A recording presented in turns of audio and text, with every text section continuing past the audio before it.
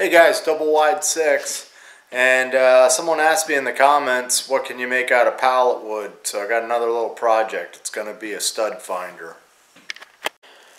So for today's project, we're going to be making this stud finder, and it works on the principle of using a magnet. So let's say that's a screw underneath the drywall compound on the wall, and when you get to where the stud is, the magnet's going to stick because it's going to stick to the nail, and then you take the pencil, which is spring loaded, and you push down, and that'll mark your stud. So that's how it works.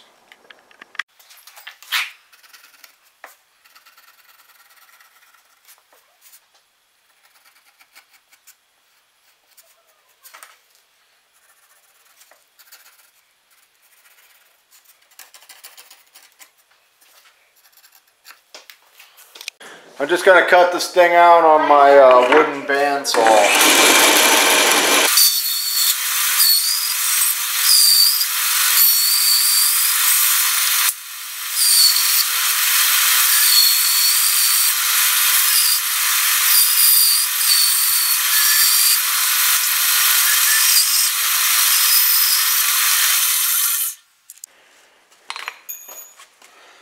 Now I'm just centering up a hole.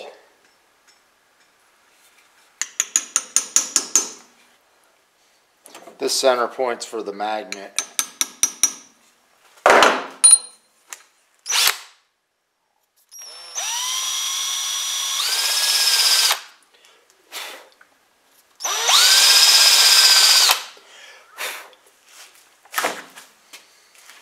I'm using 2 rare earth magnets. Just going to stick them in there. It should be a pretty tight pressure fit. I missed.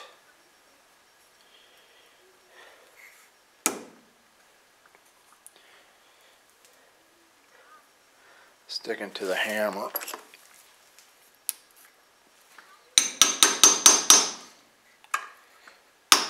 That should be good.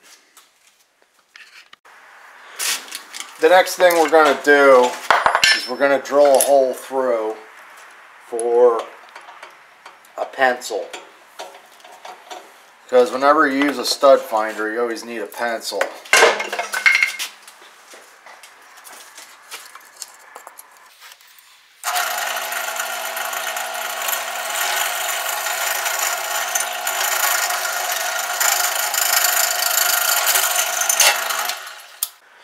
Now we're going to drill in the same hole, and we're going to widen it for our spring, and it needs to be just about 3/8 of an inch deep.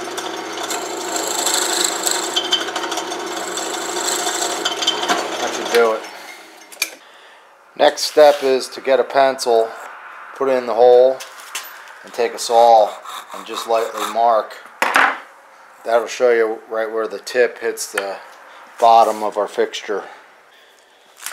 So the spring that I'm using comes out of my kit. It's a 3/8 by 3/4 inch compression spring. So compression meaning it's when I compress it, it's pushing out. And we're going to take this spring and we're going to put it about 3/8 of an inch or so, maybe 1/2 an inch above the mark I've indicated on the pencil, and we're going to crimp it on there. So I'm going to crimp the top part of the spring. So this has a rounded die on there, so just give it a good squeeze, and that'll hold our spring in place. Alright, so here's what we have. We have the pencil with the spring on it, a slightly wider hole up top, and a through hole for the pencil, and of course the magnet. We're going to push this through here, and if you just push down real hard on your spring, it should engage in the hole, and it, depending on your drill size and your spring, might take a little wiggling around to get it in there, but I got it. You just want it enough that it's going to hold your pencil like that. The pencil's designed so that it won't hit the wall. You can slide it like that on the wall, it won't hit. But when you push down on the pencil, it'll mark the wall, just like that. So it sticks through, and then it comes back on its own. Alright, we'll clean this up a little bit.